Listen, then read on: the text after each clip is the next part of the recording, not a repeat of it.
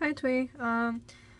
You asked me how to do that one on the quiz where it asked to derive the formula for the equilibrium constant, Kc, from Kp and Pv equals nRT. I'm just gonna record it like as a general thing so I can post on chemistry community so that someone else can also learn from this. Okay, so let's start with Kp, which is equal to if there's an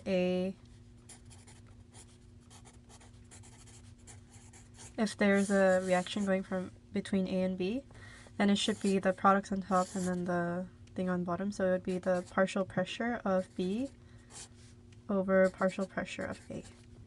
And then PV equals nRT. So P of V is equal to nVRT. So, and this is moles of the gas over the volume. So that actually equals the concentration, or the molarity, capital M. And then we substitute this equation in for the Kp. So it turns into Kp equals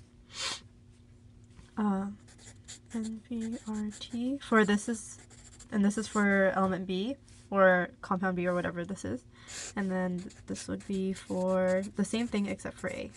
And then in this equation, because it's in the same like reaction, the gas constant and the temperature would cancel out.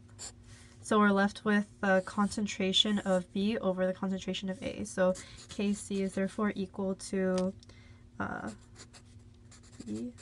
So remember, this is the molarity, moles of B over the volume, total volume, over A.